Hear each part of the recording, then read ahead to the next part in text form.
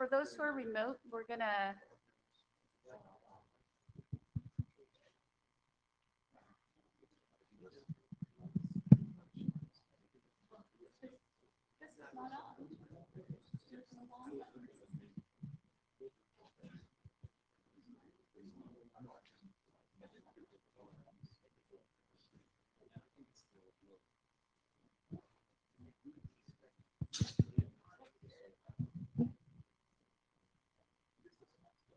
Okay, for those who are remote, we're waiting.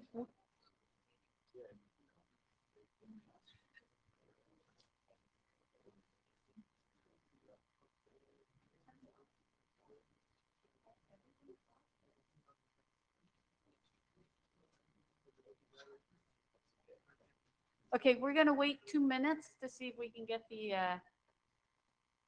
audio and the video going, and then we'll go ahead and get started.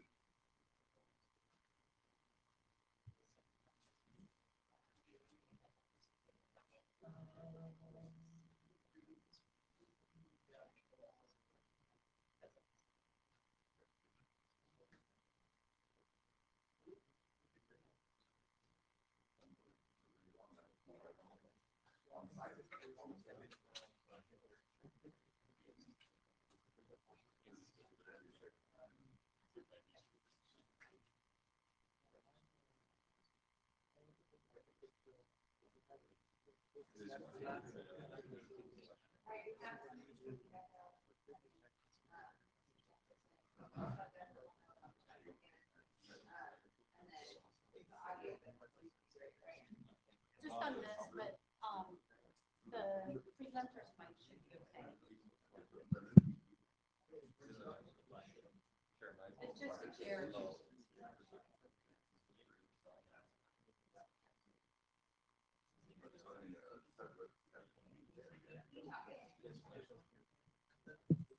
Testing 1 2 3. Testing 1 2 3. Testing. Testing 1 2 3.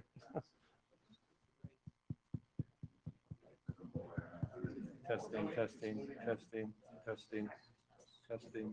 Oh, you're saying they can hear us. So for those who are remote, can you hear us? The chair is okay? Okay, so they're saying they can hear us fine, but it's just the second screen. I think where maybe some wires swap.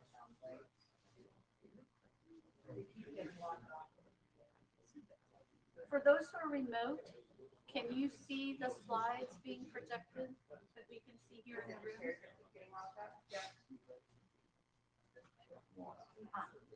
Yeah. No, they cannot. Okay, so we're trying to get that fixed for those who are remote.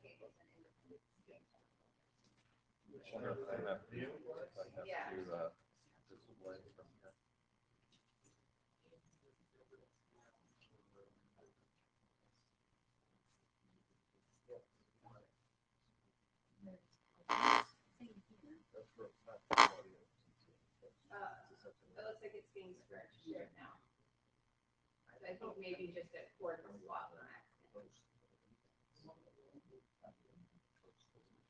Hang on, why is I'm sharing the screen? Is that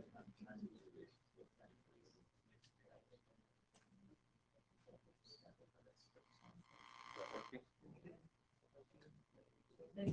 I think it's just coming up.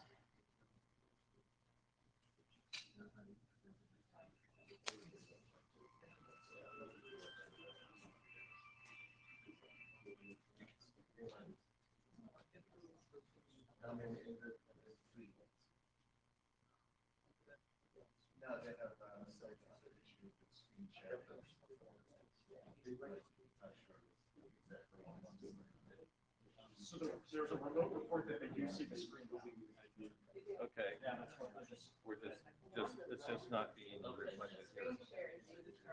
Yeah, I did this. I'm sharing from this laptop, but it's just not coming up there, but it is coming up online.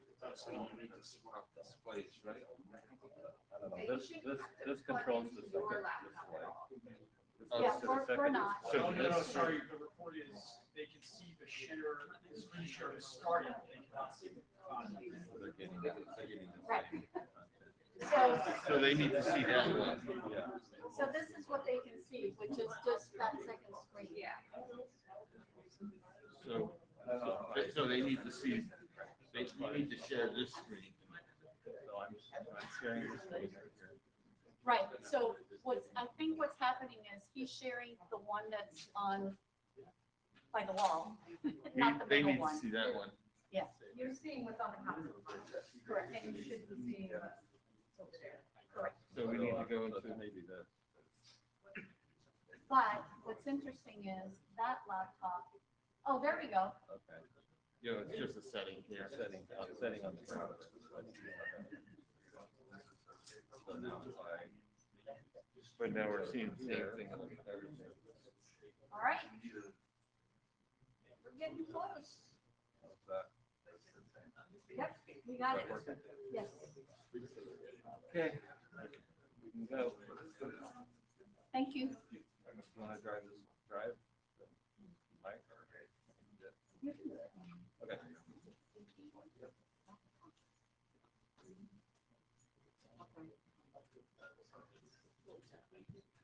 Okay, we're going to get started now. So welcome everybody. This is the RATS session at IETF 114. Just a note that we're to note well in terms of just a review of what the IB rules are for participation in IETF. I think everybody's familiar with this. A few meeting tips as we get started. So we have both in-person and online participants. And so as a reminder to the in-person participants, just to make sure that your, when you're using Meet Echo, to make sure your mic and your video are muted and turned off while you're in the room. And those who are participating remotely, make sure that your audio and video is off unless you're the one that's presenting information or speaking. And use of a headset is strongly recommended. Here's a list of links to the various information that we'll be reviewing today. Most importantly is you can follow along with the meeting materials. Just follow the link for the RATS materials. And then we'll also be taking minutes. We have a need for a second notes taker. So volunteer. Do we have? Jess, we've got Jess. Oh, we have Jess. Okay, great. And Gary. Okay. So Jess and Gary, thank you very much. For those who can also help and augment, it doesn't hurt. You guys can look at the pitch doc. It's live. Yeah. So just follow that link at the bottom. Okay, just as a reminder for code of conduct, essentially be respectful and courteous to everybody here. Make sure your discussions are impersonal and focus on participating for the sort of broader good of the global internet, and encourage your participation. Thank you. So our agenda today is outlined here. Sorry if I could Yeah. Sorry if I could just jump in. Folks are reporting from the remote that the mic is very, very quiet, so maybe a little louder or kind of a little closer. I'm trying to heat it already. Or I could stand up there. Yeah, you can stand up. One can stand up.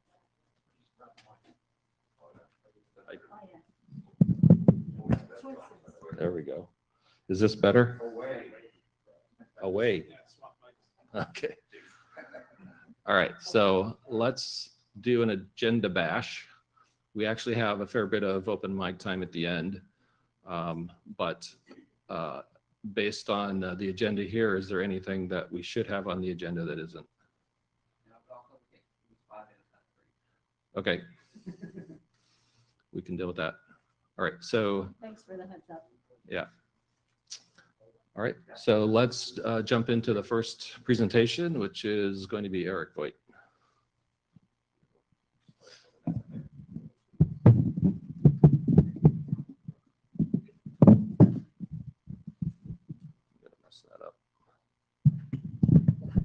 Hi there, I might go mask off so you can actually hear this. All right, what's that? All right. then-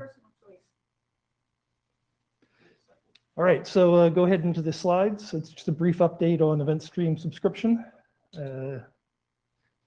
Hopefully the slides will appear back on the other screen.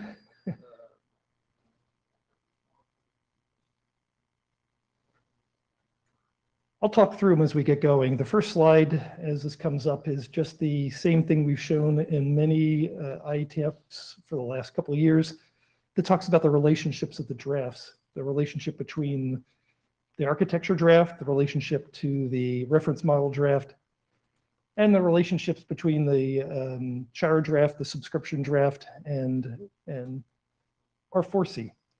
Now, what the slide's going to show when it comes up is that we have the architecture draft, as you guys know, going through various reviews, and it's progressing well. We have a dependency on Chara, and Chara is now through to the RFC editor's queue, I think, and that's moving fine. Next up is subscription draft, and I think it's about to come up right now. The subscription draft pretty much is ready to progress now that we have a stable architecture, we have a stable EAT draft, and we're also basing it off subscriptions from the NetConf working group, which is going right next door. And what we're going to do now is just we need to write up some information in the security considerations text, and then it's ready for working group last call, because all the other parts I think are stable at this point. And that's pretty much a summary of where we're at. There's not been a whole lot of progress as we've been waiting the closure of the dependent elements. And so in the next months or so, hopefully we can get the security considerations put out to everybody, and then they can go through and do a working group last call review, I hope. I think that's where we're at. So without any slides, I think that was the summary of the subscription draft. I can keep on moving unless anybody has any questions. I don't think there's anything very controversial about it, unless I'm missing something. Have we had any people review the draft? Previously, that's how we got here. We haven't had any real reviews in the last probably almost 6 months or so. So certainly it's very welcome to have as many reviews and many people jumping in as possible. That'd be great. Go ahead, Hank. Yeah, so this is Hank. Yeah, so the review, I think most reviews have been done on the Yang side, of course, because it's a Yang module. So there are some tooling issues. So if you see errors, these are okay, unless they are not okay anymore. But I think we established this on the list twice. That it's a local tool chain problem and not a problem with the actual Yang module. So don't be scared by that. Having said that, yes, security considerations is one of the last open topics, so to speak. So maybe polishing and updating those. We could trigger other reviews that are not security centric though. Yeah, I was going to ask, can we benefit if I triggered, or if one of the chairs triggered and Yang? Please, that would be great. Yeah, exactly. That would help. That's what I was hinting at. Perfect. Cool. Okay. That would be awesome. All right, so in the interest of time, because I know we're poking at slides, I'm going to give our 4C slides from memory. Basically, our 4C is also progressing. There have been a number of dialogues that have occurred for various areas. One of the big things that's been happening is outside of the working group. And we have Dave Taylor, who's in the room right now. We're hoping to get some stable terminology out of the Confidential Compute Consortium. And we're hoping to go ahead and update the R4Z using the terminology that's been discussed over in the Confidential Computing Consortium. We don't see a need to rush to get the closure until that's closed. Then we'll update the draft there. So that's one of the things we've been trying to do with R4Z.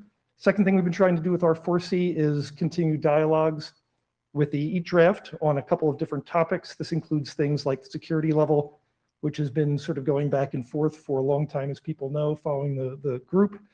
And one of the things that has happened, which is a plus, is we agreed, I don't know how many months ago, maybe 4 or 5 months ago at this point, to include a couple different new hardware types in the draft in the next rewrite that match to some of the CPE types that are relevant to some of the use cases driving the EAT draft. So we still have security level stuff open, but we have been able to at least recognize that we need some more hardware types in the R4C draft. The last bit, and I hopefully can bring up the slides for the last slide. Trying to get there. There is dialogue going for what is the right way to integrate with EAT. I do think that we're awaiting some of the disposition on some of the questions in there. We've proposed at least a skeleton for what it would take to put our 4Z claims in EAT syntax, and there was some stuff going in the last slide talking about what those syntaxes might look like, but we're going to wait on the closure of some of the other larger questions with EAT, which I'm sure we'll hear about in future slides. So with that said, I think I've talked about the slides from memory. I don't know if there's anything else people have, since they're not on the screen here, but open up for other questions if people have them. So my question is, have you gotten any substantive comments on this draft? We've had a lot of comments early on. It's revved a number of times early on. In the last 3 months, it's really just been iterating on overlaps with the EAT side. So I'd say that there are some now we're there. I think there have been some substantive comments. As I mentioned, we introduced or want to introduce some new stuff as it relates to hardware types. There's been comments and iterations on stuff on the confidential compute side.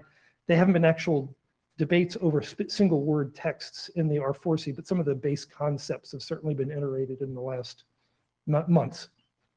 And I see Hank waiting here.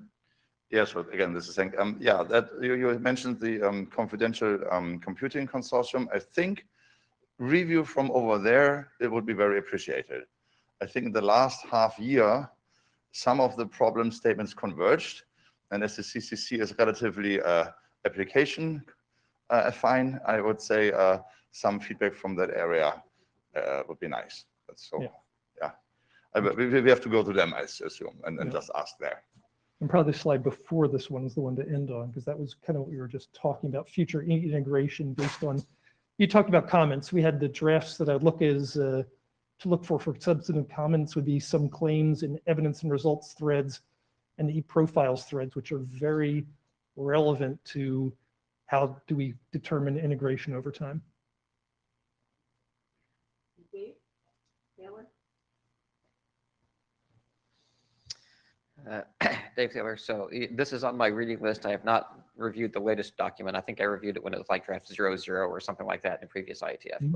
But so this may be answered in there, but I am one of the people that, yes, I will review this one and may in fact use it. My question has to do with the use of profiles and what the current thinking is, if you can summarize that. So for example, in TEEP defines a profile there because it has a relying party, and the profile in TEEP says, here's what the relying party needs in attestation results. How does that interact with what might be in the AR4SI? Would you have a profile in here, or would you say that this is a template for other profiles to use? It's a very good question. The question on profiles is a slightly different perspective for how we took the definition of the claims versus, let's say, the way EAT does the definition of the claims. We, from the R4C standpoint, take the perspective that the definitions of the claims will always be in attestation results, and they should not require a profile for any variation in the meaning of the claims. So we're hoping that where R4Z is used, they would be pretty much the same definitions as used in any use case. In other words, they're not really varying their meanings based on the profile, or so that you'll be able to pick up the claims in a particular profile. And that's the prerequisites for, I guess, the next slide, which talks about design considerations. They certainly can be picked up by profiles. And I have no problem with being picked up by profiles. I'm kind of waiting to see where the profiles discussion comes before trying to adjust any terminology against that. Okay, so I just want to make sure I understand the answer that you're saying. The answer is still a bit flexible if needed, but you see this as replacing the need for other profiles for people that use attestation results, that you'd use this or some custom profile. If this didn't work for you, you wouldn't try to use them both together and sort of subclass this or something. I think is your answer correctly. Close. I'd say that there's a valid overlap between the use cases of attestation results. And I don't think the definitions of the trustworthiness claims are flexible. If they're used, they should probably mean the same things everywhere. So you're not really worrying about namespace or other kind of discussions because the definitions are fairly fixed. And I see one question coming in from Lawrence, but that's my belief at this point with R4C. Yeah, because a neat profile does a lot more than just specify which claims they are, right? There's a whole bunch of other axes that are part of the profile, right? And so is your intent to dictate those there? Because the other variation would be you take the claims out of this one and you use a different variation of like whether it supports the detachable or whatever the term is, or the other variations that are in the profile. Yeah. So that's what I meant by template, is it could be augmenting additional claims. It could be changing any one of those other things without touching the claims. Yeah, if you can go to the slide previous, I'll just close on this question. As you can see, when it's clear how profiles, we're going to be very happy to add a section showing EAT encodings. In that case, they'd be very open to be used in profiles. So I see no conflict for any of these claims to be used as claims. We're just waiting to see how profiles plays out before putting that text in. Yeah, so the Lawrence Lindblade. Yeah, so the bulk of the profile issues in EAT don't really have to do with refinement or meaning of claims. Really, claims shouldn't be varying very much at all. And we would like the definitions of claims to be sharp and broadly understood. So the profile really comes in because of variability in CBOR, variability in choosing CBOR versus JSON, variability in COSE because of all the algorithms that you can choose, variability in HOSE because of all the variability there, and the requirement or non-requirement where it does really apply to claims. It's a prohibition of claims or a requirement of claims, and possibly a refinement of claims. But really, it's about a lot of the other stuff than the actual semantics of a claim. This is really an EAT question rather than an R4C question, so I'm happy to defer it. I do think that the meaning of a claim, such as security level changes, whether it's coming from an attester or an endorser or a lying party, and there's still a namespace question of how do you interpret object. But we're getting into EAT here rather than R4C. No, actually, I don't. I mean, I think AR4RC also has variable syntax for encoding. Like you could encode AR4. I'm sorry, I'm saying it wrong. You could encode that in CBOR or JSON or Yang and all that. So you could secure it with different ways and all that, right? So that's the just. Yeah. Okay. I see a difference between encoding and namespace, and I'm asserting that the namespace is the variation here between different asserters. So hi, this is Hank. Just as a co-author, I want to make one thing very clear. These claims will never belong in evidence. Yes, never belong in evidence. So I think that solves the problem. We can write that into the text very explicitly. Whether the profiling would allow that, in theory. Yeah, okay. I'm just making sure about that. Anything else? Well, thank you very much. I'm letting you guys run a little long, given that we have it in. I think you're up next. The architecture. I have a few different slides, but I actually have that slide. That is what it works. And you gotta make sure you use the V2 version. I see, Rose, right now, Was there, did you update the V2? right now, there's 2 entries in the meeting materials. You want to make sure you pick the one with V2. Michael uploaded them yesterday. I have them.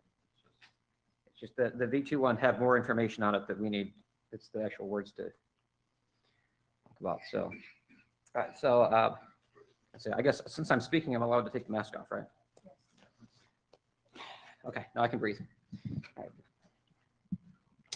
All right. So I'm talking about the RATS architecture document. While we're getting it up, I'll just talk to the title slide while I'm delaying here. Whenever there's actually issues to discuss, we had Tuesday morning meetings, and we had a long list of people that showed up at various types of meetings and stuff. Some of them are in the room, some of them are remote. A couple of them are co-authors, but I think we probably had like 15 people, not necessarily on the same meeting, but collectively discussing the various issues that were specific to this document. So we had issues and pull requests that have changed. Okay, here we go. Yeah, that's the stuff I was just talking about. You can see all the list of names on the left. So we believe the design team, being people that show up at the meetings to talk about the specific issues, right, is on the left there. That is, of course, not working group consensus. That's confirmed on the list, but this is the set of people that were involved in presenting what was in the, coming up with the text that's in there right now. All right, so you can go to the next slide. This has already gone through AD review. It's gone through 1 or 2 rounds with Roman. Among other things, here are the things that have changed since 113. Most of them are editorial things that, including, some actual wording suggestions from Roman, which we thought were great. The non-text version now has the nice SVG diagrams, right? So you have some pretty printed diagrams, which you'll actually see 2 of those in the slides. We made some minor adjustments to the terminology in terms of the definitions of things to be more clear. An example, we changed integrity protection, which was also a section heading, to the term conceptual message protection, because it's not just about integrity. So those are examples of things. All right. All those are minor editorial. There's no technical differences there really, other than maybe some clarifications to say what we meant about those technical things. So go on to the next slide. Okay. So there's only one remaining issue in the AD review before things go on. Okay. And this is split between 2 slides because it's in discussion on 2 different diagrams. And this is a long ways away from this mic. So I need to be able to see one of these slides so I can point to stuff, because there's some small print in the diagrams there that people remote can see, but not local. Yeah, I can see that. Okay.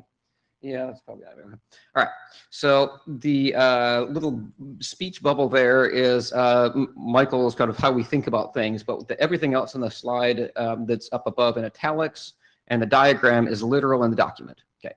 And so, and I know Roman is here, right? And so I'm going to kind of summarize this, and Roman can correct me because I'm trying to channel what Roman said, and then kind of our discussion about it, right?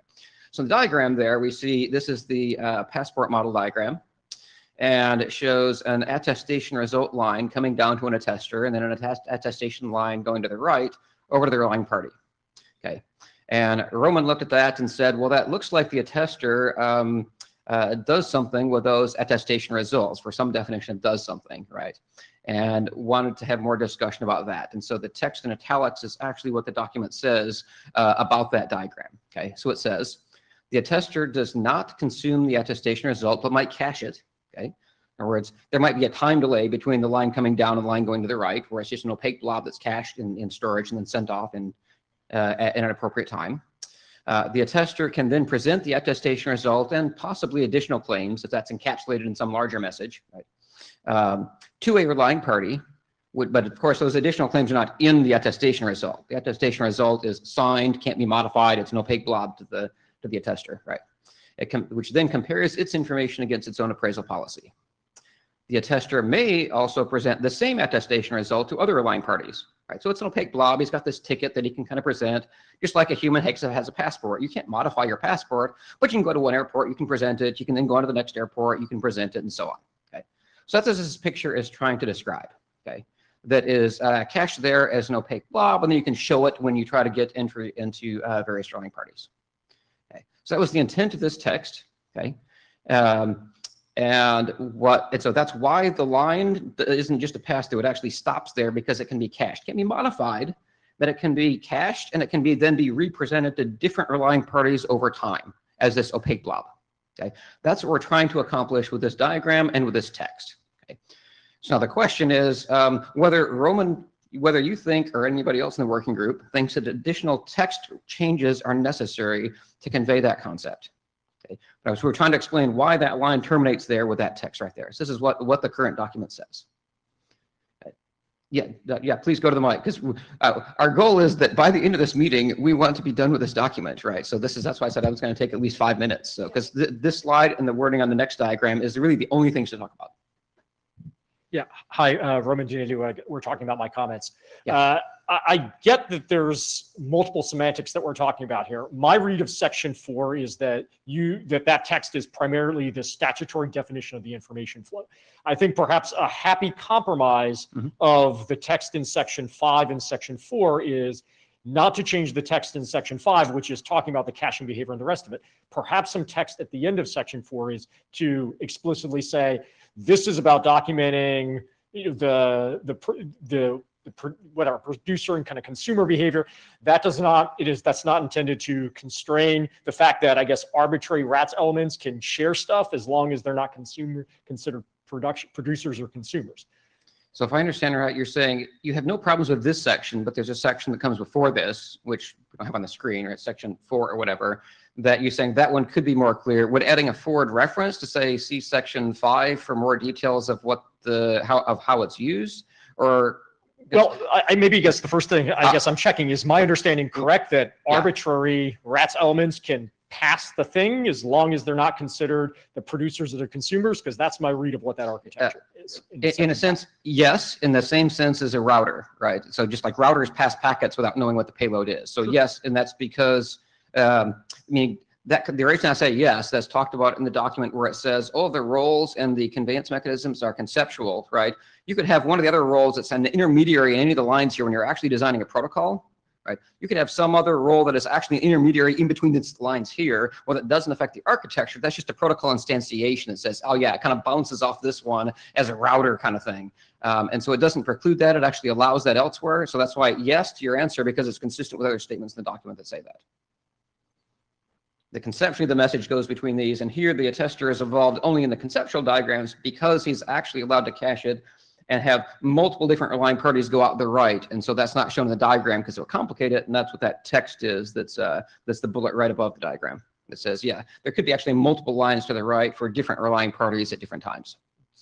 Okay, so let me try it again. So I was operating under the impression that the architecture elements of RATS were defined by what they produce and consume. So you can say, what do you produce and consume? And like, then you understand what the thing is. What I'm hearing is that there are additional communication semantics or behaviors of those boxes that do not necessarily, that they can be done by kind of everyone. In a sense, yes. Okay.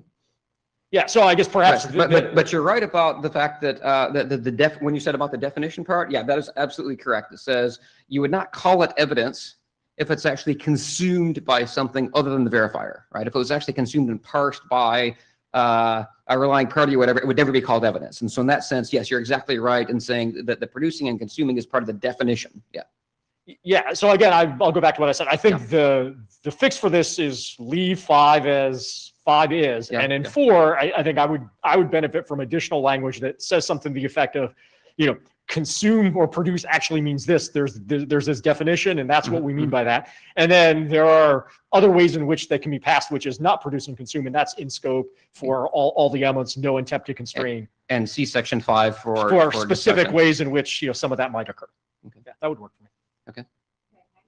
Yeah, this is Hank, and I think Roman just said it. Okay, I agree.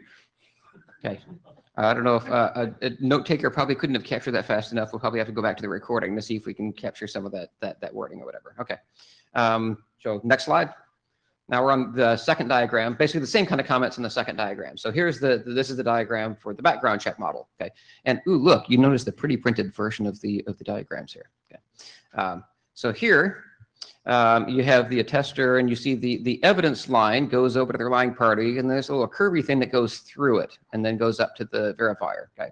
So this one is drawn a little bit differently, and that's because the text below it have a little bit of different considerations. It's not because it's not the case the relying party takes that and then presents it to different verifiers, right? So that concept just doesn't occur here. So the lines are a little bit different because the way things are maybe cached or whatever a little bit different. So here's what the text says. In this model, an attester conveys evidence to a relying party, which treats it as opaque and simply forwards it on to a verifier. So in a sense, it really is more like a router, right? It doesn't do anything with it. It doesn't even say anything about caching, right? The verifier compares the evidence against its appraisal policy and returns an attestation result to the relying party. The relying party then compares the attestation result against its own appraisal policy. And the resource access protocol, that's the horizontal line there, between the attester and the relying party, includes evidence rather than an attestation result. That evidence is not processed by the relying party, right? So the main part is the first sentence and the end of the last one, okay? So here it really is just a pass-through, okay? And so it terminates at the transport layer, but so the end-to-end connection just goes all the way through it. And so that's why it's kind of curved straight through there, because it's more like, in the routing sense, it's be like a layer 2 termination where layer 3 just forwards, right? That'd be the analogy here. Yeah, Romadini, I guess same comment, just to be very kind of explicit. I think if you have the appropriate caveat weasel words in section 4 that says, again, any RAT's architectural element, it can opaquely transfer the things that it has to kind of other RAT's elements, that would cover it as well. And if you want to talk about additional semantics inside the box, like caching the rest of it. See section 5. Yeah, I mean, it's kind of up to you whether you define that. I mean, I think the key thing for me was making it really clear in section 4 that that is not the statutory information flow. That's you're defining by what's produced and consumed. As long as you define those, it works for me. Thanks. Okay, gotcha. So the summary that I'm hearing is section 5 is okay. Section 4 we explained, and I'm going to kind of up level what you said. Details are in that. Section 4 says this is part of the definitions, and the definitions are based around producing and consuming, and other RATS rules may be involved as part of the conveyance process for those. Okay. Dave. Oh, sorry, Thomas Harjona, MIT. I actually posted a comment on the chat, the same question. I think the word convey is too high level. Versus pass through, because you're saying the word convey and opaque. In this one in particular, it uses the word forward, right, in the first bullet here. Because then the opaque. We don't use. We use forward when we mean pass through here, and so that one's the more. I understand what this means, but just for the new reader. Yeah.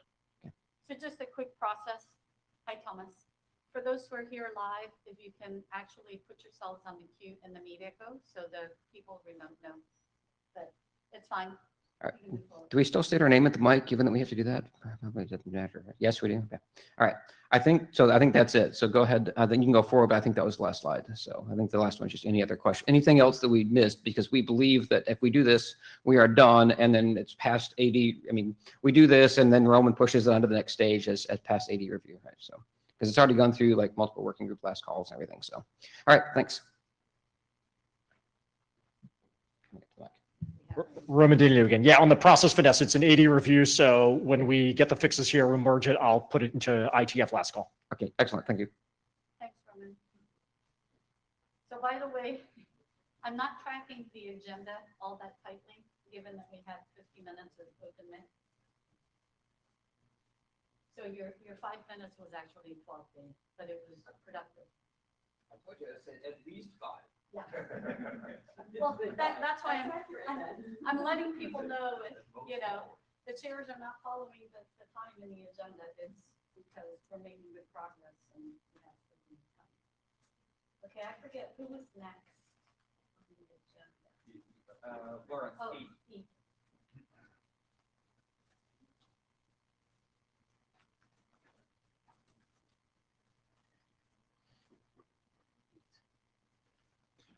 So the first slide, which we're about to see, describes the differences in EAT drafts 13 and 14 since the last IETF.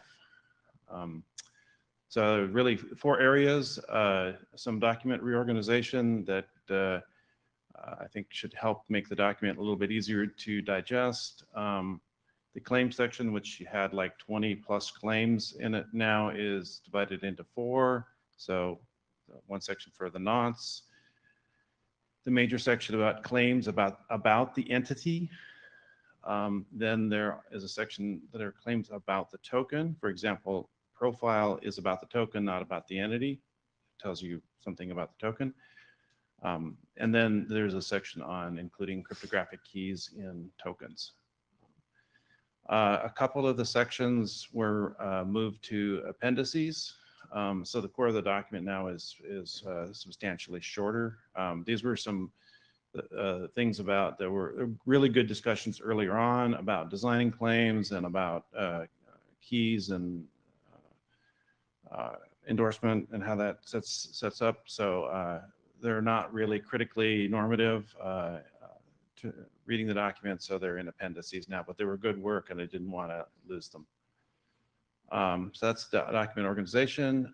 Then in terms of actual changes to the specification, for manifests and software evidence claims, those are pluggable, meaning you can put a lot of different formats in there. I switched to COAP content identifiers rather than CBOR tags because of the JSON support and other. So Sorry to interrupt you, Lawrence. The remote folks are saying that we're having some difficulty seeing those slides. Yeah, they're not, see, they're not Meet Echo thing. Yeah, we're still trying to work, Meet Echo is having some issues. So net is close. okay, I'm going to keep going.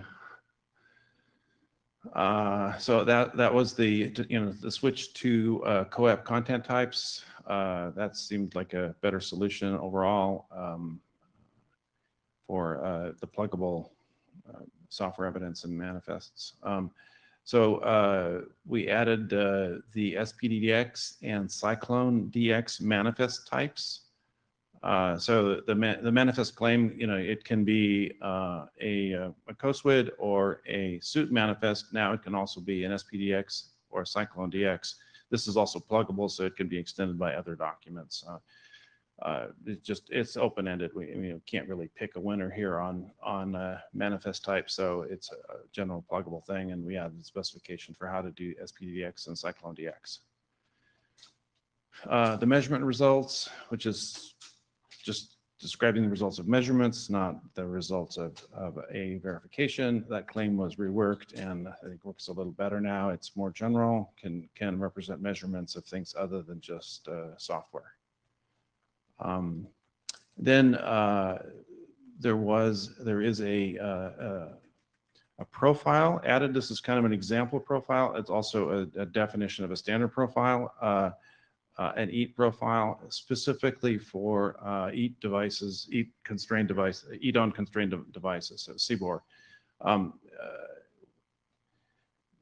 think that's the profile that most people are really looking at using for this. So that actually says things like use CBOR, no indefinite length encoding, use ES 256, 384 or 512 for the algorithm, and some things like that. So that I think that will help the profile issue a bit and give an example profile. So that's the specification changes. The CDDL is improved. We had a discussion in Vienna about where to define claim set and dependency on UCCS. That's resolved by just putting a definition of claim set in an appendix in EAT and saying that, there's other definitions of this in other documents, and, they should all stay in sync. It's not a controversial definition or a difficult one, so I don't see an issue here. I mean, that was based on Karsten's suggestion that it's fine to replicate CDDL. So then all definition of UCCS is removed, but there is a socket, CDDL socket, into which other EAT formats can be plugged. And then there's just a lot of CDDL improvements. It's actually validating JSON and CBOR examples. So the examples in the EAT spec are all validated in the document build process with the CDDL tool. And then there's just lots of wording improvements. The profile section was the biggest one based on comments from Elliot. I want to note there that one of the things I really did there was make reference to what are almost profile sections in CBOR and in COSE. I mean, and there's actually documents, COSE documents that are profiles. I don't remember the thing, but they actually call them profile, call themselves a profile document. Ned. Oh, okay, I see. We switched screens here.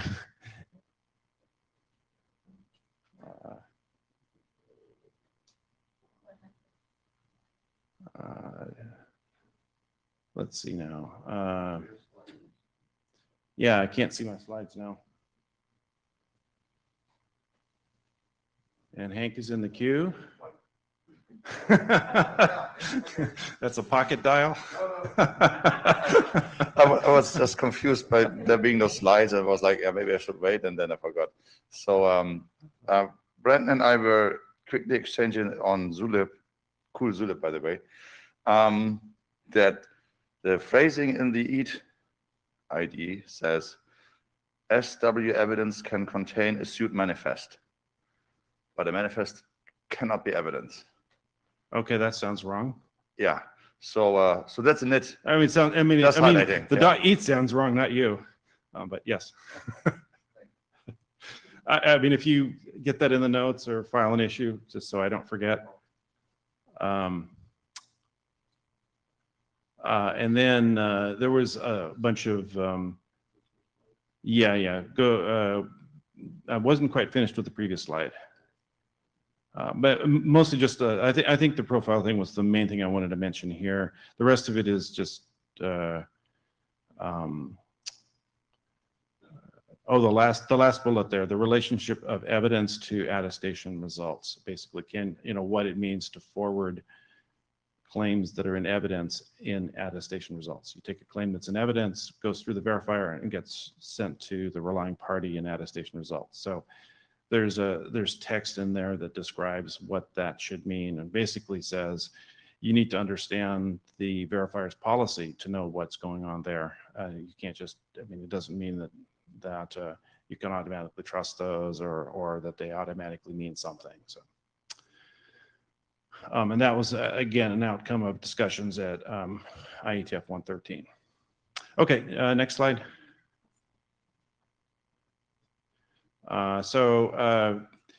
This is the work in the EAT queue. I think the security considerations need some work. Comments on that, please.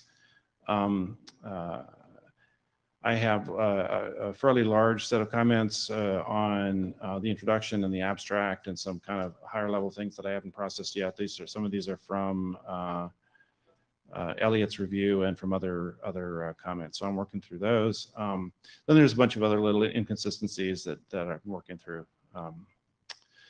I think those are all straightforward. I don't see any need for big discussion on those. Then there's just two possible minor improvements that are kind of standing open right now. One is about the nonce. Right now, EAT says nonces are absolutely required.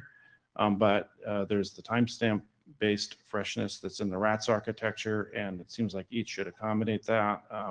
It's probably not a difficult thing to do.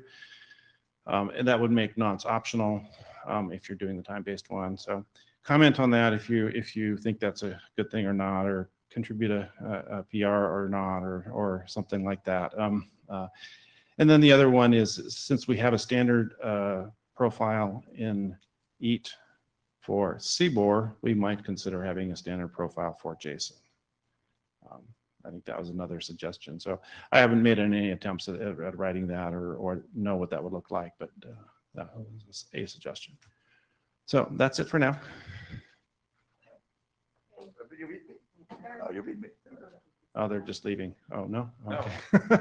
No. Question on endorsements. There was a lot of discussion on endorsements and can they be delivered through a tester as unsigned?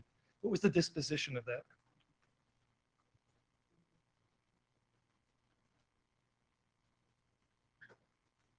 So I mean, EAT is kind of neutral to endorsements. But you can deliver it from an attester. That was an open discussion. Yeah. Can I answer that as a co-editor? Sure. Yeah. Yeah. Here you go. Are you talking, are you talking specifically about security levels as an endorsement? That's one example. Okay. I think I've said this before, but generally, from a semiconductor manufacturer perspective, in the ARM ecosystem for nowadays, not just ARM, but attestations generally don't treat endorsements the way the TCG does. So really, I want to make sure that we have our terminology correct. Are you using endorsements the way the TCG is defining it?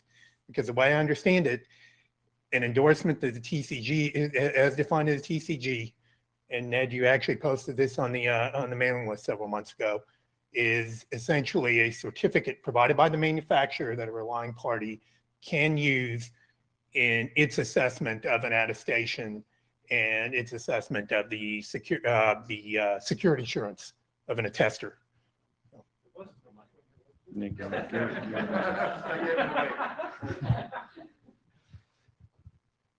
By the terminology, I'm not really trying to be strict to one or another. I'm just trying to figure out how do you deliver claims that really should not be generated by an attester. So I'm trying to find the logical way where things that can come from elsewhere are meaningfully delivered. And that's the open question that I didn't understand the closure of. Okay. Yeah, so I don't think I would call the security level claim an endorsement. I haven't been thinking of it as an endorsement. And I think there were some email threads around this that didn't get settled. And I guess we should take those up again to kind of really understand what endorsement means.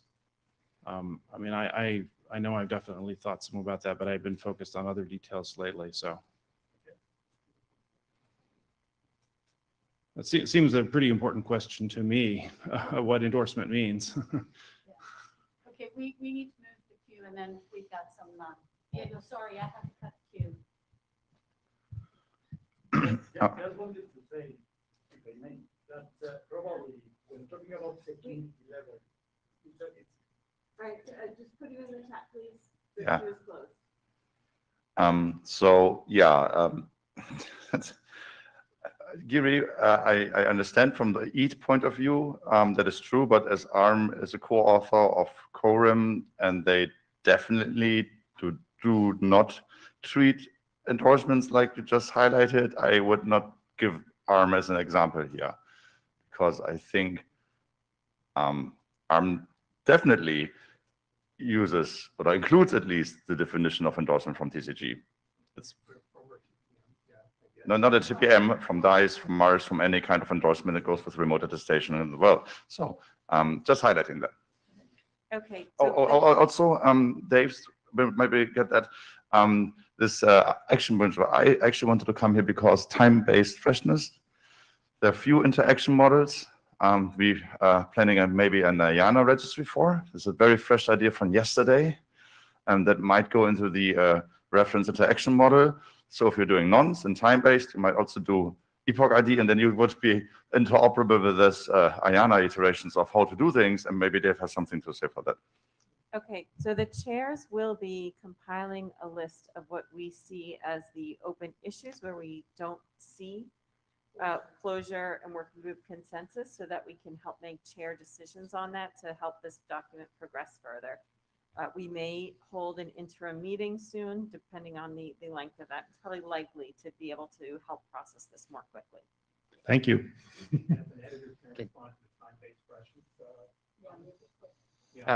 I think Hank's comment we can cover in the open mic later, because there may be another minute on that where I want to comment on that, but I'm not going to do that now. I got up here to say that I think the EAT document, other than the work in a queue or whatever, I think the EAT document is okay with respect to their questions that have come up, meaning I think there are things that do not necessarily, I mean, even endorsements, right? Whether you can do endorsements in the EAT format or not, you don't have to change the original EAT document. If you were to say, I'm going to do an endorsement in an EAT format, you can do that. So in other words, I don't think that that is something that will, in my opinion, result in any changes here. That's not why I put in my name in the queue. Why I put my name in the queue is to make the same point on a different topic. One of the things that came up at the hackathon is something that Lawrence and I talked about, and we believe that the EAT document is fine, and just wanted to report that out to the rest of the document. And this had to do with the manifests. When Lawrence talked about this, he said it was a socket. Okay. At the TEEP table, we came up with a request to have a different type of format in the manifest, where the manifest right now says it's the entire manifest, not a reference to one. And we said, okay, gosh, it sure would be nice if you could have a reference to a manifest. Okay. But we said this is a socket, which means you can do that in an extension document, which does not hold up the EAT spec. So I just wanted to report out that I think the EAT spec is perfectly fine, and we can do that in an extension. So I just wanted to report the discussion Lawrence and I were having with the rest of the working group. Thanks.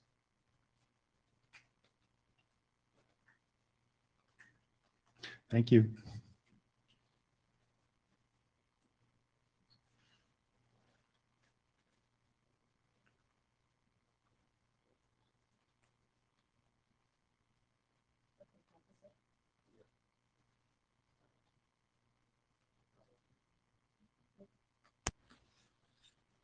Okay, up next.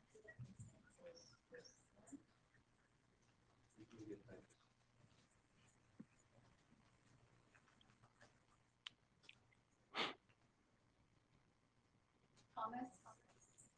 Hi, can you hear me? Yes, you can. Awesome. Okay, EAT media types. Next, please.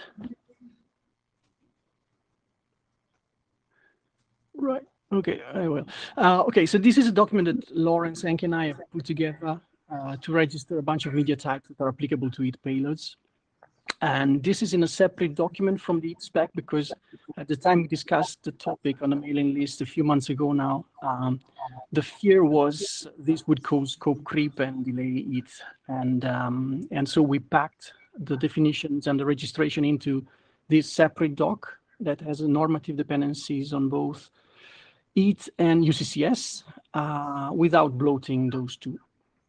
And the main use case is for media types is, usually, so you need to carry some RATS conceptual messages, say your evidence or your attestation results using some type agnostic REST API that is layered, say, on top of HTTP or CoAP, and you want your clients and servers endpoints to be able to correctly tag their payloads and do content negotiation and whatnot. And you also want your brokers, say your load balancers, your API routers, to do their job without having to snoop into L7 too much, and all this usual fun stuff. And as you can see from the picture, it has a quite rich type system, and basically this document creates a new media type for each of the productions in the grammar. So you have the naked claim sets in a web token and the detached bundle. These are the three main things, and you have to times two those because each of them allows for either a CBOR or a JSON realization. So we have 6 new media types in total. Next, please. Next, please, because and I have a table, yeah, exactly, with all the types and the names. So we have COT and JOT, so we have the 2 DEBs and the 2 tagged claim sets, all under the standards 3 with a type application and a nice subtype that starts with EAT dash. And all but the web tokens also have the plus JSON plus CBOR suffix. And COT and JOTs don't, because JOT is not plus JSON, and we wanted symmetry. Yeah, next, please.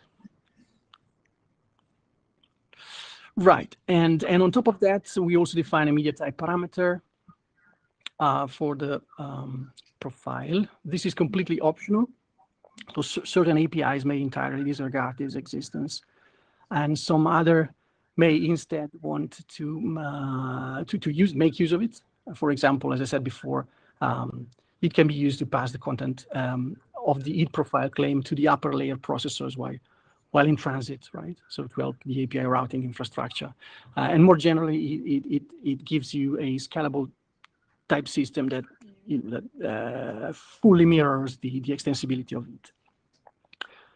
And I've added a few examples in the next few slides, but we can skip over them. They are basically example about content negotiation.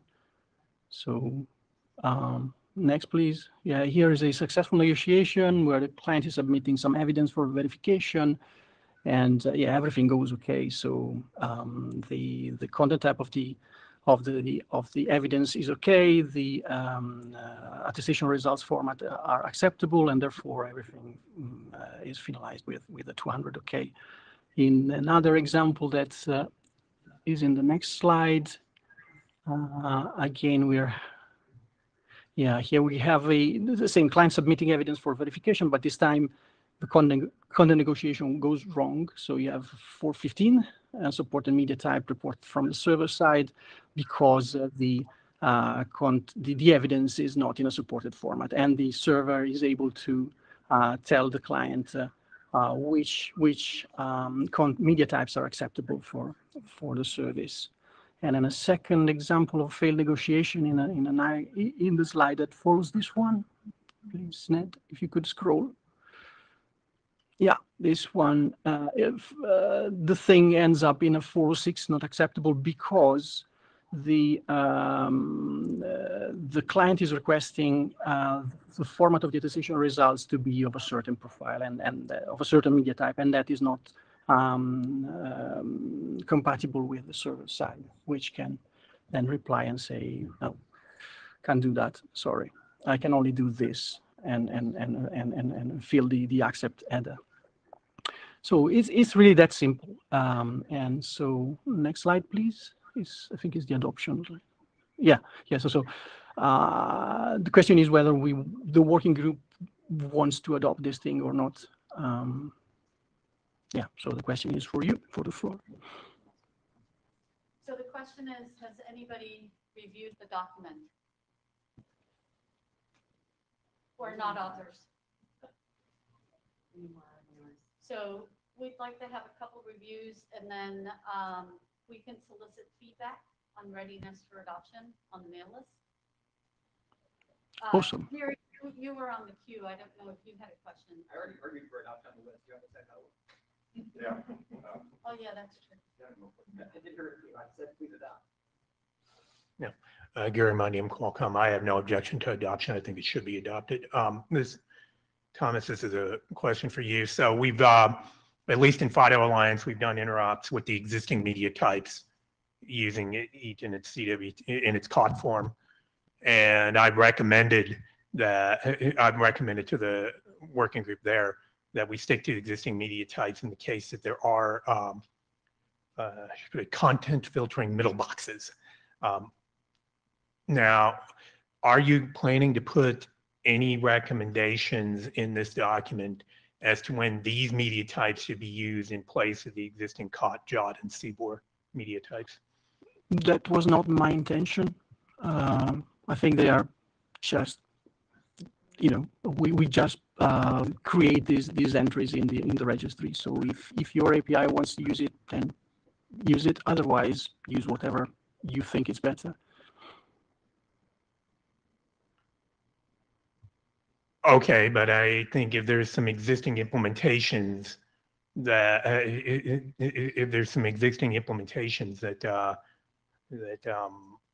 maybe don't recognize these media types, and a tester is producing them, then that may fail. So I think there may be some interoperability issues from that perspective.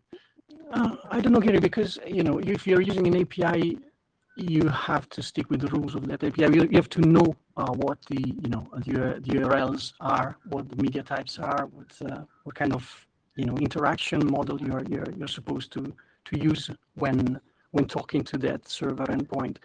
So I'm not sure it's the case that someone a tester can just create evidence, wrap it in the media type, and send it over to a URL and okay. And the other reason pretend that this will work, Yeah. Now, understood. Thanks. The other reason I recommended against it, though I didn't put this in writing, was there are content filtering mailboxes and particularly the dangerous ones that actually can intercept TLS connections, it might actually be better to disguise attestations in a more general media type. Have you thought about that?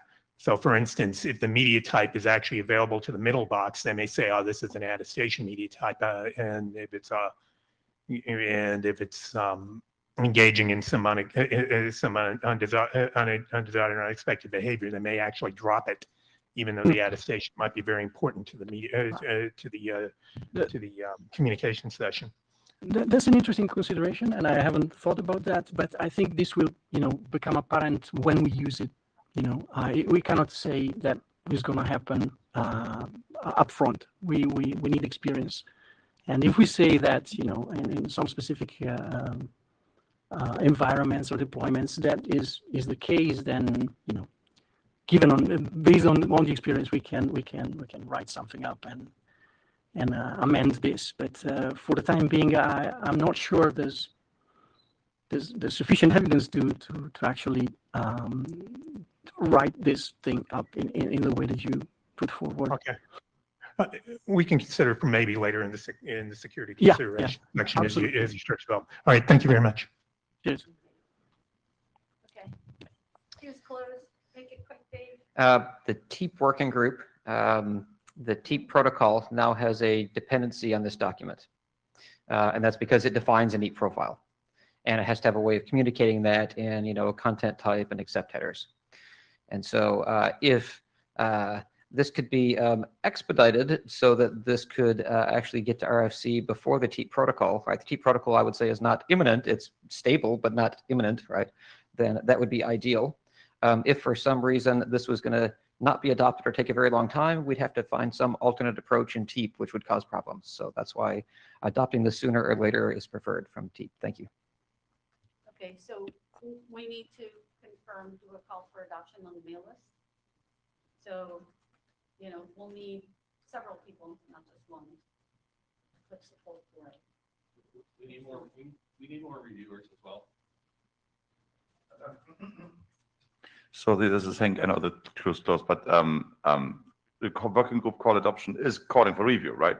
So They're coincident, Hank.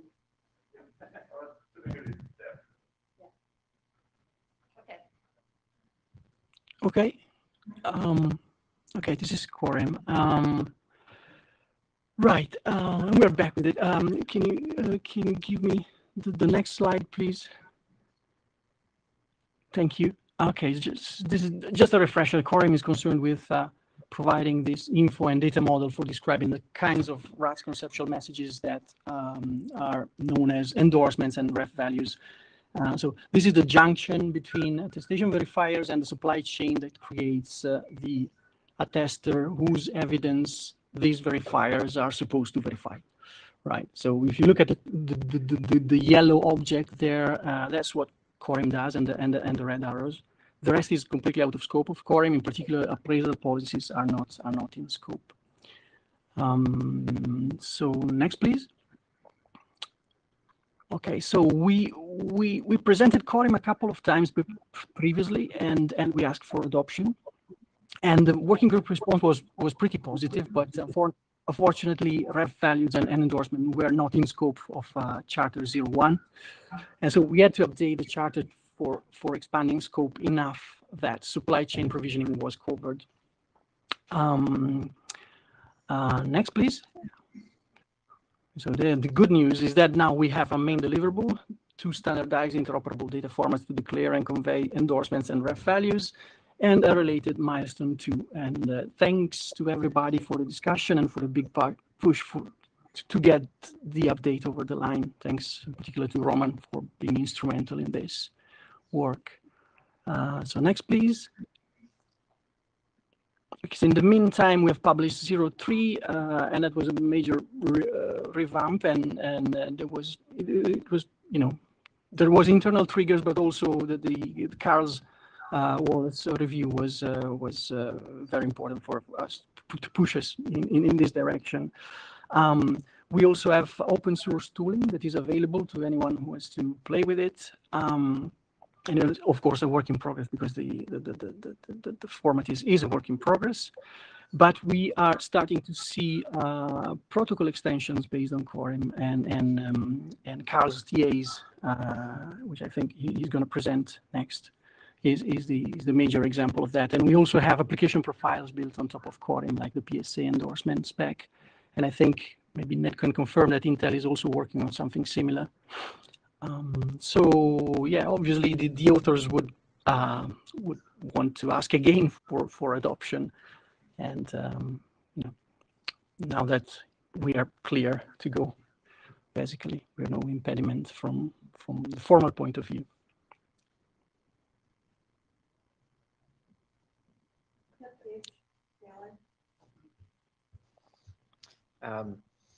So I haven't reviewed this document before or since IETF 113, but I reviewed it when Henk and I talked about it before 113. And I think I made this comment to Henk then, and that I'm being consistent, that I support adoption for the purpose of reference values. This was previously not allowed by our charter or whatever, and now it is, I think. And so in that sense, I support adoption. I am a little bit skeptical, given that I haven't read it, that it's actually appropriate for use for endorsements, okay, where I think something that is EAT-based is probably better for endorsements, but I don't think that should affect its call for adoption, okay, but that's my constraint on the scope. The reason that I have a difference there is that reference values, the reference value provider is typically providing a set of reference values, like the following claim values could be any of these, whereas in an EAT, it's typically a singleton that says the attester, here is the value. And for an endorsement, I usually think of that as a singleton that says this device over there that I manufactured has this single value. And so for that, I think an EAT format is probably more appropriate, but I have not reviewed the document to verify that right now. So I just want to say I support adoption for use for reference value providers, not necessarily, you know, regardless of whether it's used for endorsements, I support it for reference value providers, but endorsements is still a question in my mind. Thank you. So this is Hank, not belating the comment, just highlighting that we had a review from Microsoft Azure internal people using DICE, and they were like, yay. So I think that's a good sign. So it would be good if they could provide that feedback and comment for support on the mail list, right? So that's another one that we need more reviewers. So, you know, as chairs, we look for at least 3 reviewers to provide feedback, comment, you know, the usual questions of, you know, willing to review, interoperability, implementation, and so on. So we can do that over the mail list. Cool. Thank you. Oh, you were fast, Thomas. The reason why I was starting to run the clock is I thought you were going to take 10 minutes. Was that it? I'm done. Thank you. Awesome. Okay. We got Carl. Hello. We'll talk about the concise TA storage spec next. If you haven't read it, which I'm guessing is probably most, link is here. Editor's copy is in that GitHub repo. And I did fork the Quorum guys' work, which was really good work to implement this. So that's available in my repo. Depending on how this draft goes, we'll see if I send a PR for considering to merge. Next. Oh, actually, one thing on that. It does include a command line tool where you can create structures from the specs. So with the JSON template, use that tool and you can play with it to a pretty good degree. Next slide. What we're asking for is accept this as a working group draft and proceed on the standards track. Next. You know, why did we do this? Russ and I have a mutual customer who's wanting to extend the CA to consider more stuff at verification time. And that stuff includes attestations. There'll be a draft presented at LAMPS Wednesday morning on key attestations, adding those to a few different cert request protocols. When you step back and look at this, we're really implementing a verifier, and the inputs to the verifiers are many and varied, and the trust anchors are often, though, fairly tightly used, and putting them all in a great big pile and giving them lots of scope is kind of sad. So we define this to represent trust anchors with some limitations on the context. So next slide. So when we started out thinking about this, we looked first at the FIDO metadata syntax, since they do key attestations. If you look at that structure, it's a dictionary with attestation roots under keys that are authenticator IDs, which they don't call that out as a constraint, but it kind of functions as a constraint. We saw the presentation of quorum at the last IETF, thought there was a decent bit of overlap. We set out to write this as a profile of quorum, but hit some issues that led us to do it as an extension.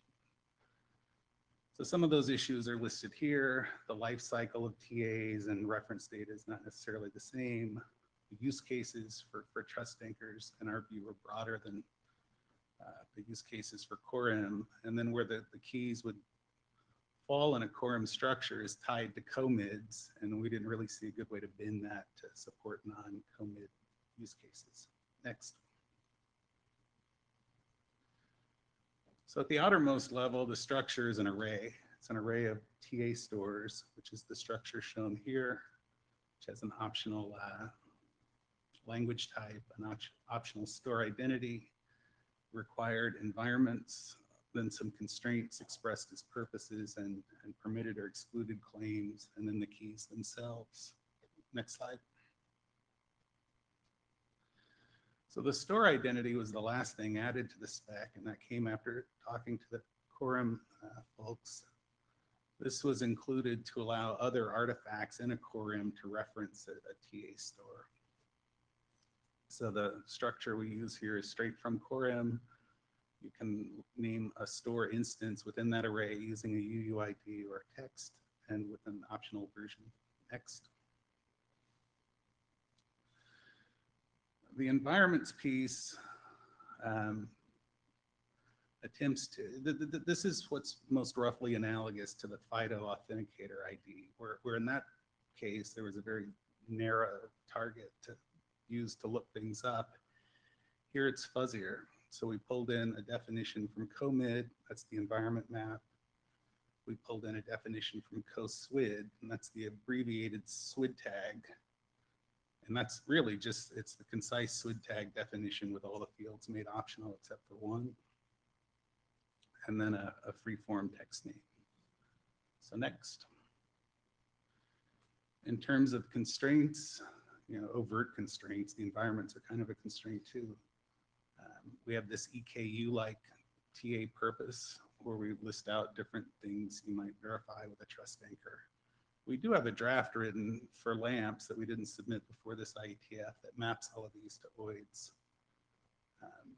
If this progresses, that'll follow suit. And there would likely need to be a registry for purpose values because this would need to be extensible. Next. Here we have just permitted and excluded claim values. And that's just using the definition straight from EAT.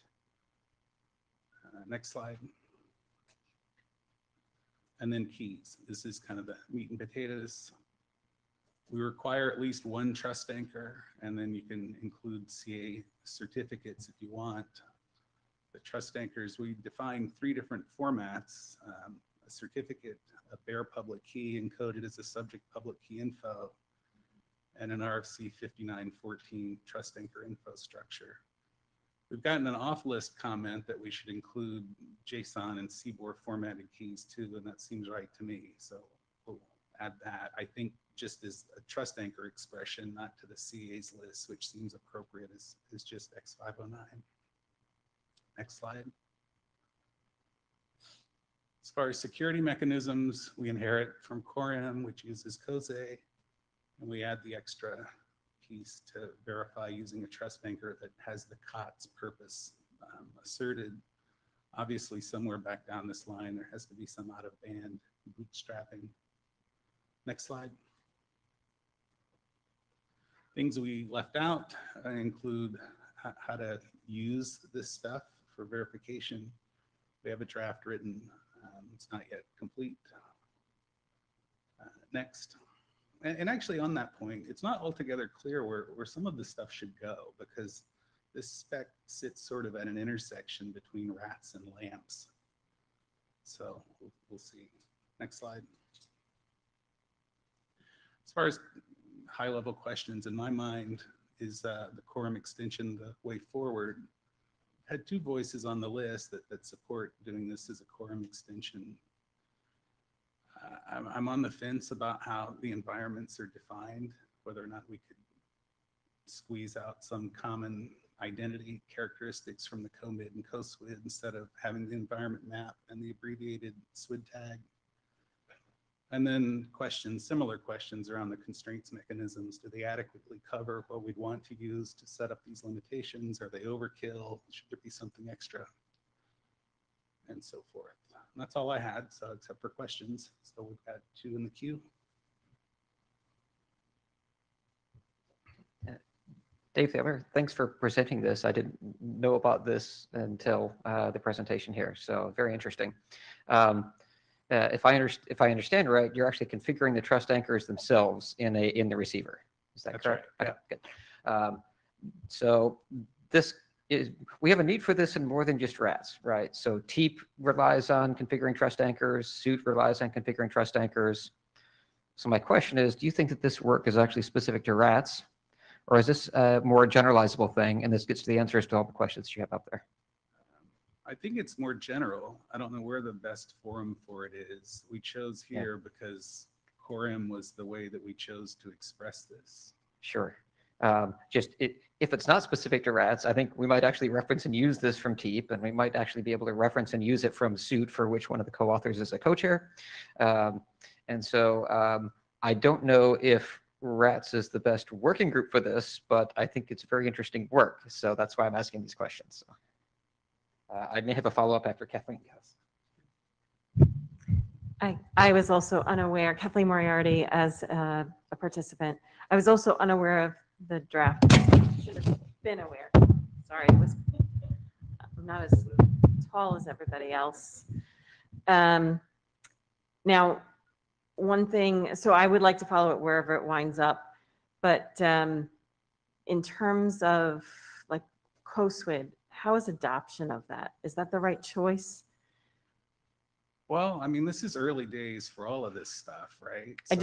That's why I want to raise it now. So I think some consideration on what that format should be, if there's really adoption of COSWID or not, or is COSWID falling to the side in favor of other formats that are starting to pick up in terms of adoption? From a high level, I want to get across the keys and some means of limiting where they fit, right? So that you don't leave trust anchors wide open like PKI, for example. We don't have as tight of a target as FIDO, which is what we looked at, and figuring out what the right environment expression and constraint expression is kind of the work to be done. We took this shot. We don't want to target things that aren't used, that weigh us down. So I don't know. I mean, these are 2 questions I can't say that I could answer. Where should it be? I don't know. Is that SWID, I think, is used, but I don't know about COSWID. SWID is used, but I think, and people who are at vendors, I am not at a vendor, I'm at Center for Internet Security. It seems that other formats are picking up traction now, and it seems to be dying off, but perhaps a survey of that would be useful. So that's actually something my team might be able to help with. Well, that gets it as a neutral entity. At the question here, could we carve out some common characteristics? Maybe that's what we do, and then it could be used with a COSWID or used with something else, but isn't overtly defined in terms of anything else. Right. So I don't have any answers, but I will offer, I have some interns that can help, and we're at a neutral organization. So if vendors want to talk to us and help us sort through what formats are being adopted, we would be happy to compile that. Kathleen, maybe useful for you to list your organization. I'm sorry, what? You introduced yourself, but you didn't say your organization. I did say it. Center for Internet Security. Okay. Well, the good news is that if you're going to call for adoption, you said you want at least 3 reviewers. So I think we just counted 2. and we already had one, so we might be in good shape for reviewer Well, count. we No, did- not yet, but I'm saying we have some interest to sustain the review. That's all I'm saying. Well, it gets to the question of scope and recs. Yeah. All Go right. ahead, Hank. So first, a lot of things, unfortunately. Hi, this is Hank. So first I saw the CDD, I already saw, I read the draft. I see the high synergy and reuse of types, and I see how that helps your work. So I'm absolutely fine with this being an extension of CORAM, speaking as one of the authors of CORAM. Right. Because that is just there, and reimagining that would be like weird. And I'm happy that you find reuse in some of these structures. So excellent, thank you. Be it CoSWIT or something else, I'm pretty agnostic to. I'm very involved as a contributor to SPDX for 2 years now, and they just recently, for the 2.30 version, put in a pointer to CoSWIT because SPDX is not really good at being small. And so they were like, okay, if you want to have small file system references and such characteristics, they can point to there. If you will go to a deterministic build, it's not interesting to you, to Git bomb references. And so, yeah, I think CoSWIT has its place in the IoT realm. It's definitely going to be the part of CORIM. But as SPDX matures, and that is meaning 3.0, there might be a concise SBOM.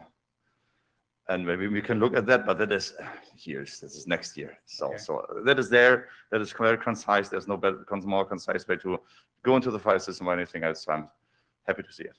Well, on that point, CoSWIT just in the last week cleared its final hurdle, and that working group is actually Yeah, Roman, closing, pushed. so that's done.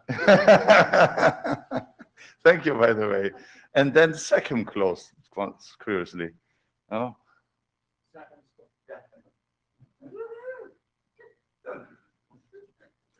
He was into it. Nothing else. So. Was that done? Yeah. Oh. Yeah, to the idea of the binding of this to kind of CoSWIT, is there this idea that we can have format agility? And is that what you were thinking, kind of with regards to abstracting what you want to do to provide that flexibility? There may be extensibility points we need to add here and there. You know, the keys already came up that way, and so there are probably a couple of those. But I also don't want to have extensibility everywhere because then it's I don't know. Yeah. All right. Well, that's it. Thanks.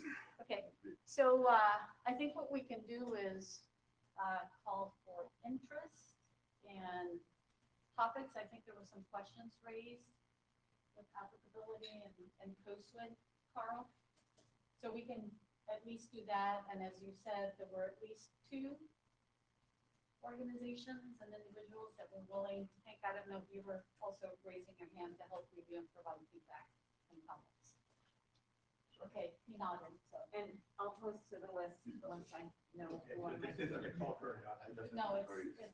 for interest. Yeah. And we will volunteer somebody to help with the assessment of formats. So mechanically, how does a call for interest lead to a call for adoption and so forth? I mean, is that a progression? I've not seen It's a call for progression. interest before. It's a but, progression. yeah, so, Yeah, okay. it's the first step. Yeah. And I'm doing it just because there was a question of, you know, if it's broader, should it be in RAPs or not? So, okay. Wow, almost on the money. Next up, Simon. Hi, wave if you can't hear me. Yes, we can Good. hear you just fine. Excellent, marvelous. First slide, please. Or next slide, please. Okay, so EAT collections is a proposal for an extension to the EAT top level object. And it's for use cases where there is no obvious or maybe varying top level signer.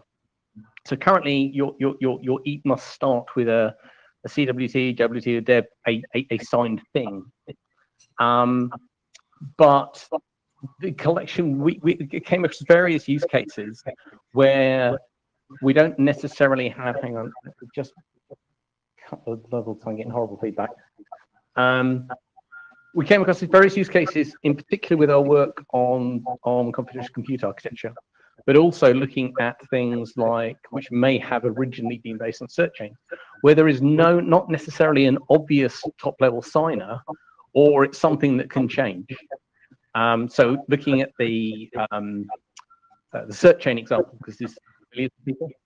If you're trying to build something from something like a dice chain, the leaf should be that last signer, which would need to encapsulate the other things, can change, or the number of items, objects within the token can change.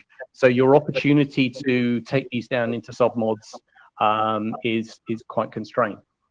And this is something we also ran across in ARM CCA, because the nature of the signer can change by deployment. Next slide, please. I apologize for the echo. I have no idea why. Let me try and toggle the audio. Is that any better? I can't hear you now, but you may be able to. Can you wave if that's better? We're actually fine, Simon. We weren't hearing any.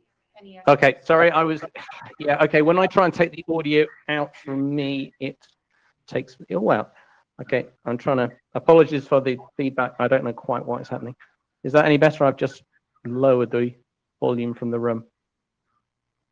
Okay. I think the issue maybe those that are remote, because we can hear you fine here in the room. Okay. Okay, in that case, I apologize remotely. Okay, so this is to expand on that CC example. One of the fun things we get to play with in ARM is that, well, our targets can be many and varied in architecture, from sort of major scale cloud servers down to quite small things. So in looking at the design of CCA attestation, essentially things came down initially to two logical parts of the token, and these are formed as each independent as each token. And the simplest form, which is you round trip to a hardware ROT every time and get something signed, but then because we have different components in charge of this, then what we would do is would pass a hash of one object to the other as a challenge, and effectively get everything signed in that way. And that fits quite nicely with Deb. However, if you're in a cloud server, that model doesn't work very well. You end up with nasty potential for bottlenecks. So we wanted to cache the platform key and sign it with a key that is created at various intervals in the workload object. And then suddenly the whole format, even though your individual tokens don't really change, your whole format has to change, because now you have a different top level signer, and it has to go into a top one, into a submod. And there's potentially other pieces of work in the future which might introduce additional tokens. So this is kind of nasty, because you then have lots more code in places you don't want lots more code. Whereas we actually wanted to be able to just take process each of these tokens independently in a reference design.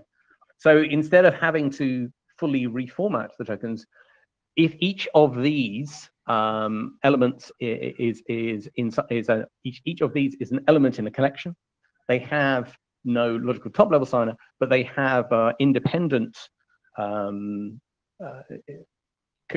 integrity, and they have a cross element integrity, then they can exist in the collection. So next slide, please. So the collection format is pretty straightforward. It's a tagged map, contains an optional profile claim, which enables you to identify the nature of the collection, and then one or more entries. And within those entries, those are your normal CWTs, DWTs, etc. And they can have their tags to be meaningful within the profile. And as I say, this only works if your security is custom defined, so that the integrity of each of the elements can be identified, and then integrity relationship is there, and that can be either one-to-one or in a chain style, or one-to-many. But we think this gives a lot of flexibility for this kind of scenario. Next slide, please. So draft 00 went to working group. I've had various comments back. The 01 went out addressing a few minor comments, and I've had some comments, more feedback, which was in things like, please emphasize the security considerations, and allowing for things like 1+ member. And that is it. So I am actually, what I didn't put in here is I would like to pursue this for adoption, but I'm most interested in comments and review. And that was it.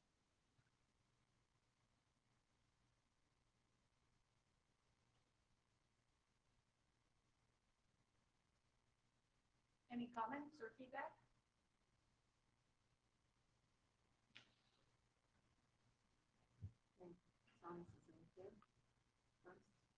Okay, Thomas, you're in the queue. Can you hear me? Yes. Yep. Oh, hey Simon, just to check this with you, you would need a new media type as well, right? Because this is top level. Indeed, I wrote that down during your presentation. Okay, cool. Cheers.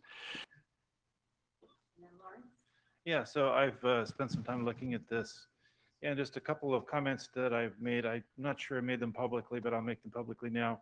One of these is that I looked at whether EAT submods or the EAT deb could address the things, the issues that are listed here, and I think they actually cannot. So it did bring up some shortcomings in the way, the constructs that are in the EAT draft now. So from that point of view, yeah, there's some stuff that EAT's not handling in terms of, kind of more complicated nesting and aggregation of tokens. One of the use cases that I understand here is that I think Simon didn't go into is kind of nested tokens, where one token is kind of attesting to the next token. I think that's similar to DICE, the way Right. DICE works. I'm not deeply familiar with that, but that was clearly something that is not handled well by EAT submods. And to me, there seemed like there was an interesting opportunity there to define some sort of new kind of submod or some new kind of nesting scheme for tokens to sort of mirror what DICE does in EAT. I didn't want to do that in EAT because we've got enough work in EAT. But anyway, that's just a comment on that.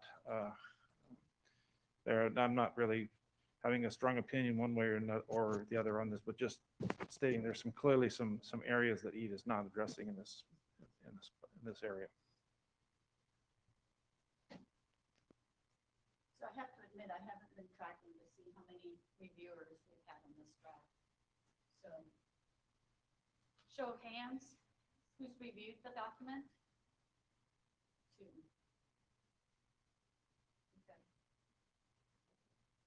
Huh?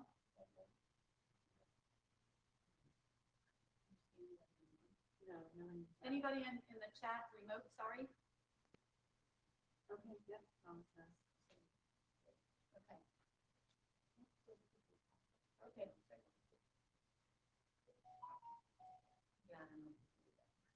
Okay, so we can do solicit more reviews and also see if there's interest, and then we can talk about adoption. Thank you very much. Thanks, Simon. Well, I have to thank for the second round of presenters for staying right on time, because we now have 20 minutes of open mic. Okay. Kathleen?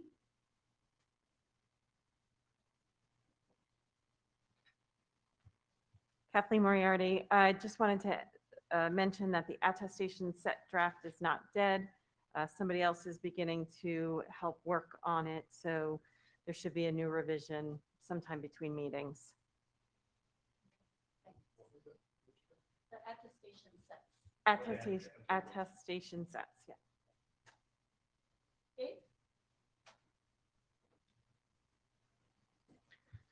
So now I wanted to come back to the point that Hank made earlier at the mic, which came up at the hackathon about, so the topic here is freshness mechanisms in a registry. Okay, so the context is that in the TEEP protocol, the TEEP protocol is one that can accommodate multiple freshness mechanisms. In other words, whether you're going to use, say, the nonce claim or the timestamp claim, right? It can be negotiated. So the protocol lets you actually negotiate that, and then you use that with your EATs or whatever, whichever one it does. And so anytime that you have capability negotiation, you need an identifier to say what the thing is that you're negotiating. Okay. So currently, the posted version of the TEEP protocol spec defines a registry that has currently 3 values, although you could argue whether that's the right number. Maybe you should only have 2, 4, whatever. That says nonce, timestamp, and epoch ID, although epoch ID is not really well defined yet, right? So that's why you could argue maybe that one doesn't go in the registry yet. Okay. I did an early review and said, okay, what page should we put this on in the protocol registry? Because there isn't a page for like TEEP parameters or whatever. Should they create another one? And so that begged this question of, is TEEP really the only protocol that might be negotiating freshness mechanisms? Should this be on a TEEP page? Should it be on a RATS page? And so if it should be on a RATS page that says, here's any protocol that wants to negotiate ones, here's a registry to have identifiers in, okay? If that goes on a RATS page, that means you probably want to mention this in a RATS protocol document. So Hank and I talked at the hackathon. It says, if we were going to propose this be a RATS registry, what document would we put it in? And Hank said, reference interaction models is probably the right place for it. And so that's why we wanted to bring it up here and see what the working group thinks, okay? Because if the RATS does not want to do this, we'll do it in TEEP, but that seems to me like the wrong place. And that moving this registry definition into the reference interaction document was what Hank and I would prefer. So we wanted the working group's feedback on that.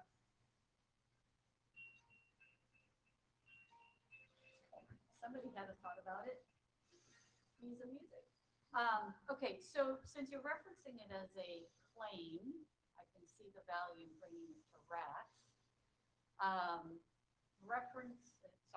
Yeah, the freshness mechanism is, how you do in, say, in an EAT, for example, do you use the, what is it, the IET or whatever it is, it's the name of the claim for a timestamp, and nonce is the name of the claim for the nonce, and so on. It says, which one of those am I going to be using, right? Now, you could argue, which I'll argue against, to say you could put that as part of the EAT profile, okay, and say you have one profile that uses timestamps and a different profile that uses nonces, and they're a required claim in 2 different profiles, okay, as opposed to a single profile where they're both in the optional claims and you must use one or the other, and the profile says that. Okay. That's how EAT profile is defined right now. So you got to use one or the other or whatever based on whatever you negotiate, but they're both optional because you got to have one of them, but neither of them is mandatory, right? And this gets to Lawrence's point that says maybe nonce shouldn't be mandatory, that should be optional, and I gave him a big thumbs up. Says yes, because we can negotiate use of timestamp instead of that. But the rationale to not put it in mandatory in the profile is that this is only one of many different axes in the profile. We don't want to blow out and have an explosion of number of profiles because it varies by freshness mechanism and varies by this and varies by that and so on. That says really it should be an orthogonal parameter in a different numbering space, not part of the OID or URI that's the profile definition. Okay, so if I were to summarize, your question is that the notion of freshness has more value than just inside of TEEP. It's the notion of we could bring it in for RATS. The proposal is to put it in the reference interaction models draft, which I think is fine.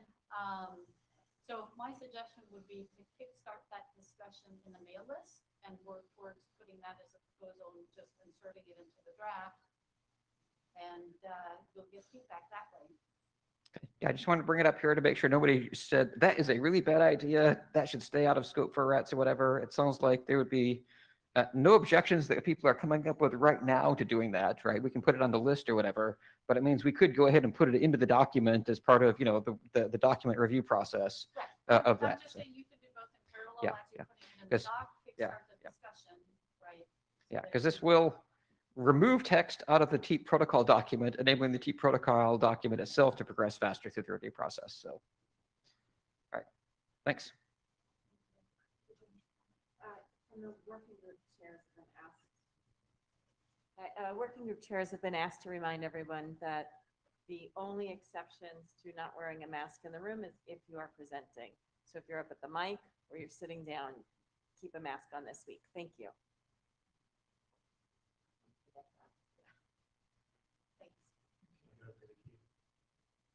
Well, oh, yes, sorry, go ahead, go ahead. Mask up.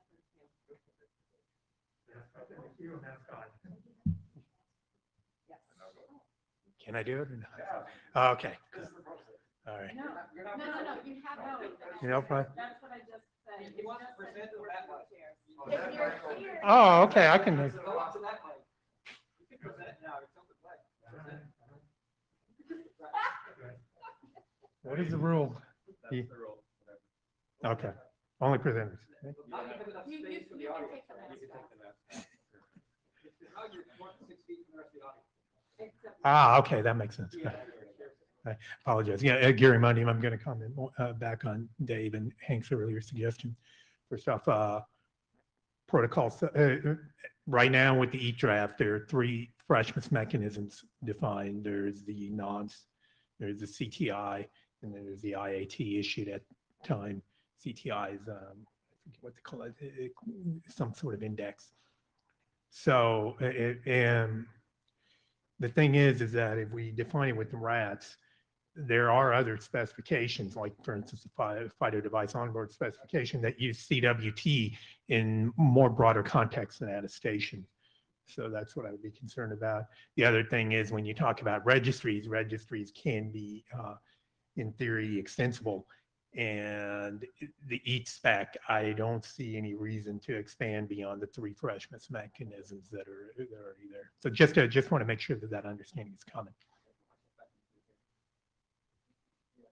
Okay, Lawrence and then Hank. Yeah, so Oh, you took yourself off.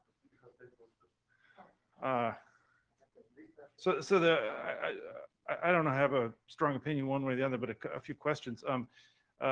One question is, if I didn't think that the number of freshness mechanisms was that open-ended, like there isn't really more than a few, 2 or 3. So why do we need a registry? Okay. The other thing is, why are we negotiating freshness mechanisms but not negotiating crypto algorithms or something else? Okay, so there's maybe a basic interaction model here, like particularly with EAT, there's definitely no negotiation there. Like COSE, there's no negotiation there. So, okay, so you understand where I was going. Yeah, so just to answer, in the TEAP protocol, it negotiates both cipher suites and freshness mechanisms and the handshake. So one side says, here's my supported set of freshness mechanisms, often just one, right? And here's my set of cipher suites. And then in the response, it can then include an attestation payload, which could be evidence or could be attestation results if it's in the passport model, right? Okay, so on the question of are there additional ones besides those 3? And this gets to the question of the reference interaction models document is technically not EAT specific, and technically neither is the RATS architecture, right? And that is because it accommodates proprietary formats, right? At the TEAP hackathon table, we had people using a proprietary attestation format, meaning SGX reports. Okay, SGX reports don't use suit or EAT claims at all. Do they have a freshness mechanism? Sure. Okay. It's a proprietary one that's existed for a long time, right? ARM probably has one too that exists in their already deployed attestation mechanism. And so the nonce claim, for example, has a specific set of byte size ranges, right? It must be between, I remember what it is, 8 and 64 bytes or something like that, right? So you can imagine somebody that says, well, I've got a 6-byte one or a 72-byte one or whatever. Therefore, it's not the same thing as what nonce would be registered as, because that means a nonce claim. You could argue that that needs a different freshness mechanism number in the registry. And so somebody like a vendor like Intel or ARM should be allowed to register a freshness mechanism that's the one that they're already using. Okay, so there might be 3 standard ones, or whatever the number is, 2, 4. And there could be vendor-specific ones for things that are already deployed that are in use right now. So that's why it would be a registry. Sorry, just to jump the queue, but briefly, I think there is a bit of a negotiation thing for EAT through profiles, as Thomas showed in his media types thing.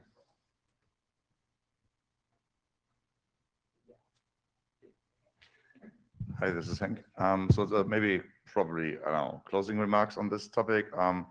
The interaction models basically are flavors of these freshness characteristics that we have. And so that's why we put it in there, because to differentiate those. And I think, again, as Dave already highlighted, there are existing solutions that will benefit from classification like that, and they can easily tailor it around them. And yeah, I heard that, especially for the Epoch ID, for example. Yeah.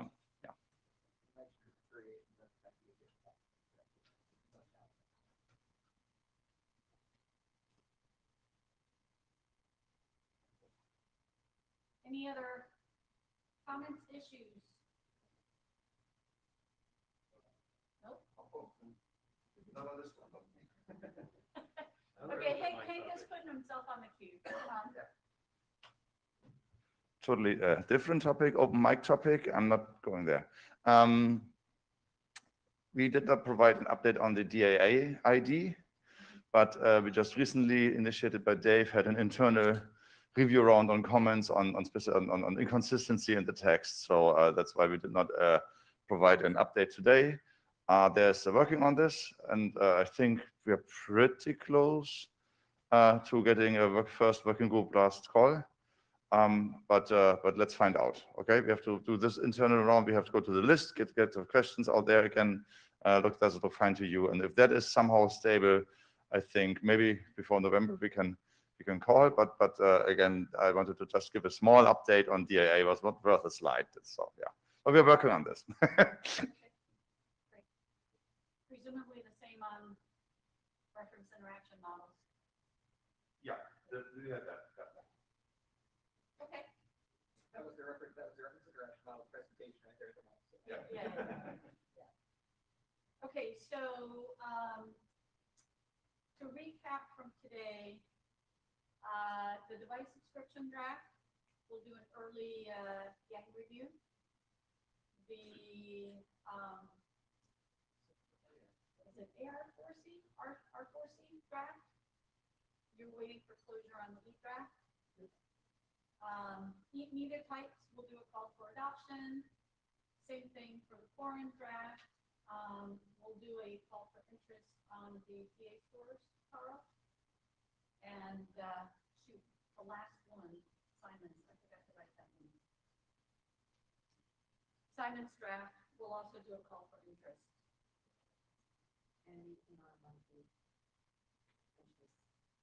And then the chairs need to reconvene to go through the remaining issues and see which ones are the gating factors that may or may not hold up the working group last call to progress on the next step.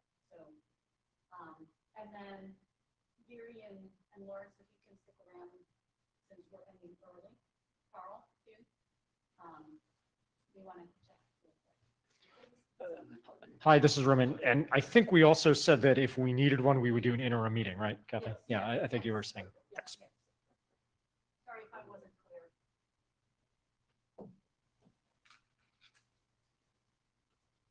Okay, I think with that, we can adjourn and give you guys 7 minutes back.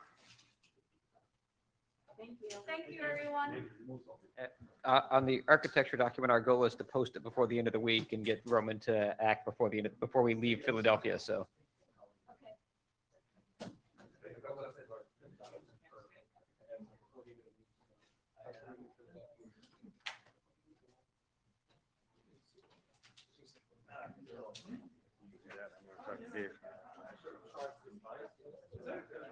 Yeah.